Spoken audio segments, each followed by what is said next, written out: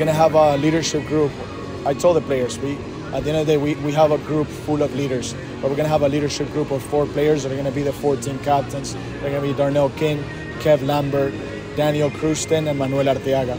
And that's a group that was chosen by the staff and also by the players. I wanted to make sure that the players felt well represented and that the players had a voice on who they wanted to represent them. I told you guys this. To me, a captain has to be the right hand of the staff, has to be someone that is respected by the staff and by the players, and is someone that has a voice and can organize and can make sure that he represents the players well, but he also makes sure that he's holding everyone accountable.